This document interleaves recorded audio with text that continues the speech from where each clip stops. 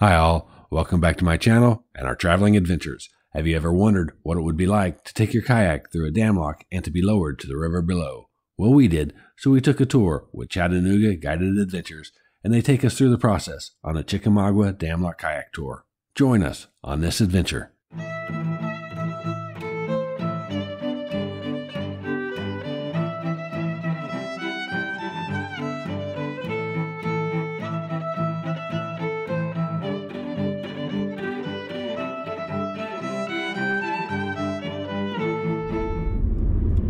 Closed. Closed.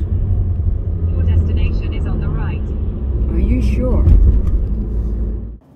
After discovering there's more than one entrance to the river park, we were on the right path with Zach from Chattanoga Guided Adventures leading the way. The river park is where we would end this adventure and where we would need to leave our personal vehicles. We would need to take a shuttle to the Chickamauga Dam Day Use area where we would be launching our rented kayaks. The morning fog left a nice cool effect on the Chickamauga Lake. It was a little after 9 a.m. and we were excited for this new experience.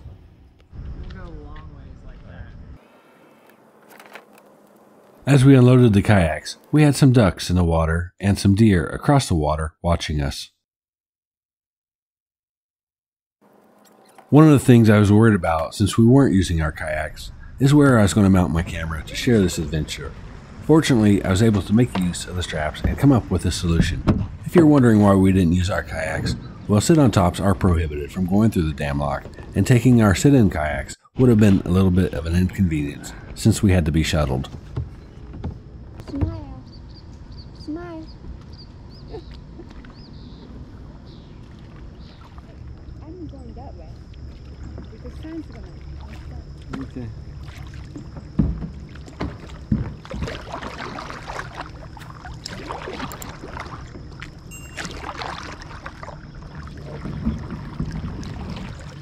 So a couple of basic paddling things I want to go over, just so we all have the same base knowledge. I know some people have more paddling backgrounds than others.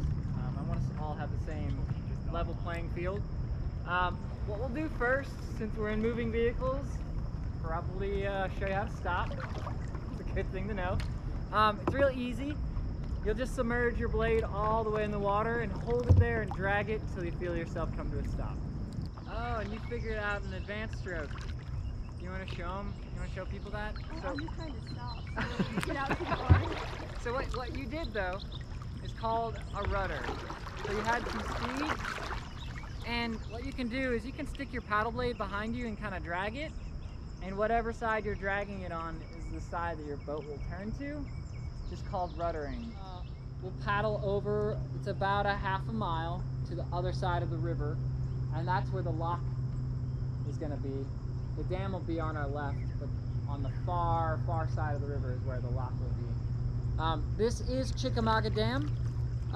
There was an Indian tribe called the Chickamauga Indians in our area way back when, and it's kind of what this dam is named after. Let's head over to that no wake sign for a little bit. The dam will come into our view on the left.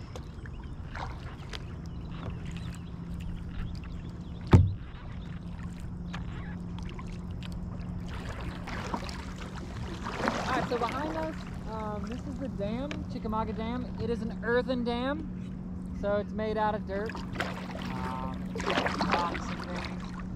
You'll notice on the outside, it's got a nice white color. That is limestone called riprap. They bring that into a lot of the areas on the river as like protection from erosion. So the water hits the rock and nothing happens.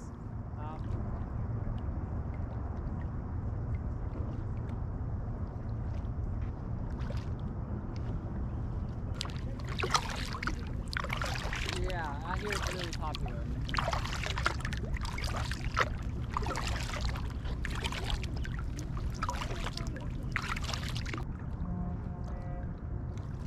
Oh, you guys hear the horn?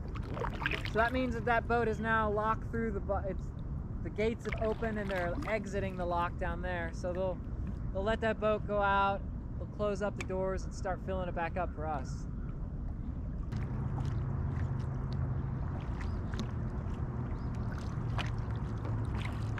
If there are any boats or things inside the lock, they get first dibs on coming out. It's kind of like an elevator. You let the people coming out first before you go in. And then what we're gonna do is I'm gonna paddle in, and I'm gonna tie us off to one of the cleats on the wall, and the cleats float up and down with us.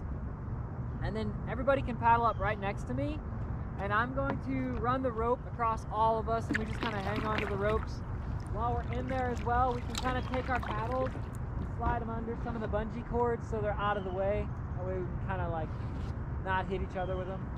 That'll be kind of the process for getting in the lock.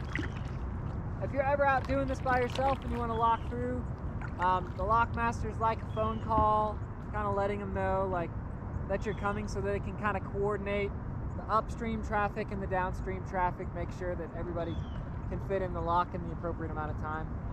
But they don't allow sit-on tops, right? They don't allow sit-on-tops, and they don't allow stand-up paddle boards.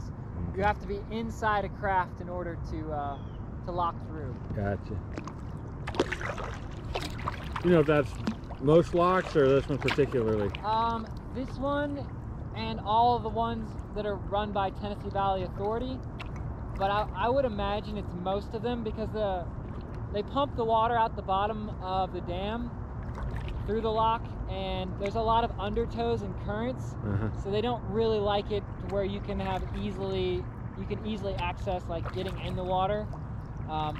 If people do swim, then they sound the alarms, and it's like a real big deal if you swim like while you're in the lock.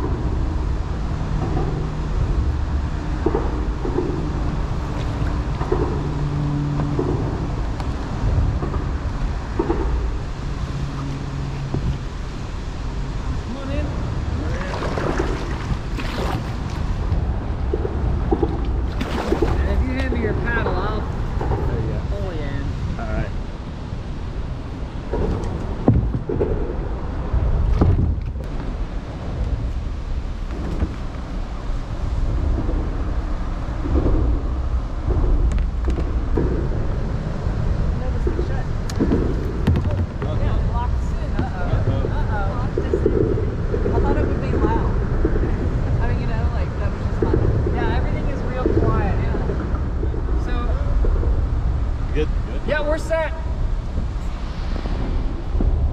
If you guys look here, this is kind of like our high water mark. Oh, they just started.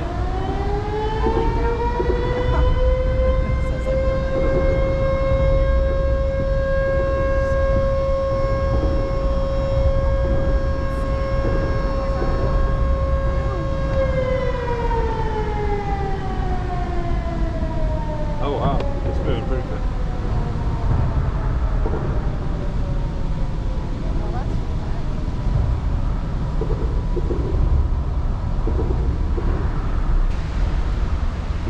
So how many feet did you say it drops? It drops about 45 feet, depending on what the water level is at the lake. In the winter, it'll be significantly less.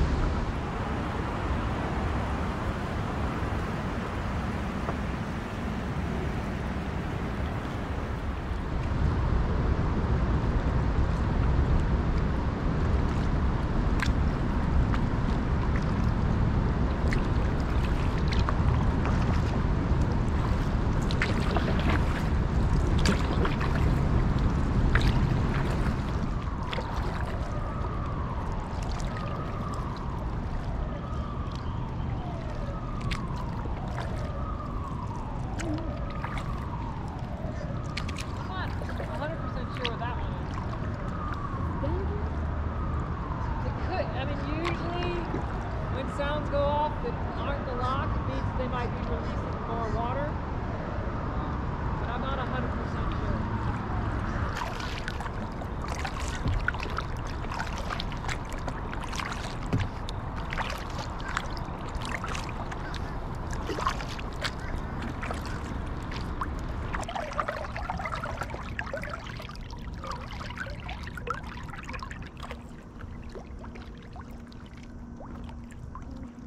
Look at this. A little butterfly. Mm-hmm.